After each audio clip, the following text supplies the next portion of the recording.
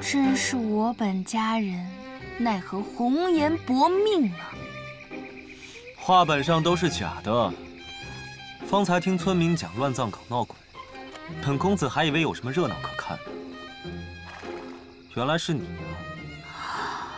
这世上居然有长得这么好看的男人！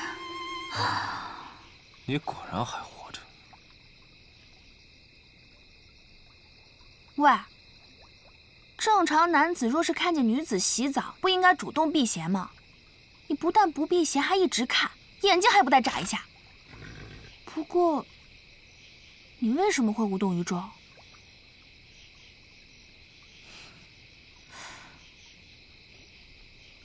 是我不够好看吗？不可能。哦，我知道了，一定是我曾经拒绝过你的求爱，你怀恨在心。你要明白，像我这样的绝色美人呢，是很难追的。这复活之后怎么变得如此自恋？可能上一世被骗得太苦，潜意识在逃避吧。你再说一次。我对你没有任何印象，你对我却这般态度，我能想到的就只有因爱生恨了。你是不是就是那个把我埋在乱葬岗的凶手？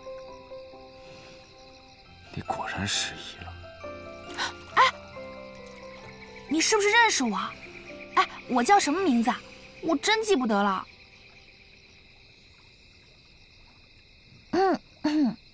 那个，夜里还是有点寒冷，要不你让我上岸说话？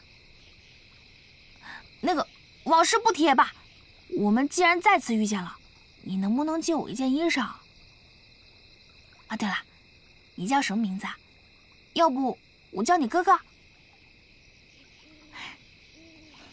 好哥哥，求求你了，啊！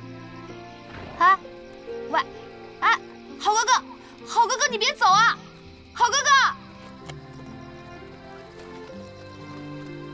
好哥哥，你等等，等等。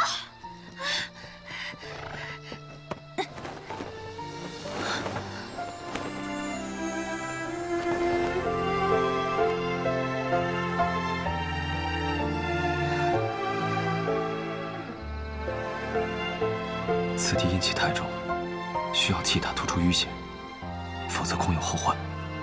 谢谢好哥哥。别这么叫我，也不知道是从哪儿学来的，都不嫌害臊。行，大不了我以后不这么叫了。那个，你能告诉我？我告诉你，你叫王铁栓。不可能，我长得这么美，怎么可能叫这个名字啊？哦，是吗？那本公子长得这么好看，你不是也一样没有记得我？这离王家村最近，民间都说贱民好养活，所以你叫这个名字不是很正常吗？这么一说，好像也是有点道理哈。可是这个名字跟我也太不相配了吧？难道绝世美女和乱葬岗就配？江湖豪侠、王权子孙都爱你爱得至深，但却任由你被弃尸乱葬岗，到最后连个收尸的都没有。我也不知道是什么样的话本才能编出这样漏洞百出的故事。你怎么能偷听我说话？是你自己嗓门那么大。看来他还是很虚弱，得尽快带他进城疗养。你讲话能不能别这么毒？我都被你气吐血了。吐血就吐血呗，反正你仇家那么多，肯定活不成。仇家这么多，什么意思啊？跟我进城，我就告诉你。哎，我才不要跟你进城呢！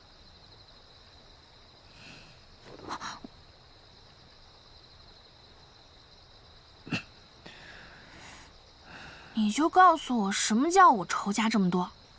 现在还不能告诉你，想知道的话就跟我走，自己选吧。你干嘛非得带我进城啊？你该不会是个变态的人贩子，要把我卖进城里的青楼吧？别冲动，别冲动！我跟你走，但总不能穿成这样。先找件衣服去。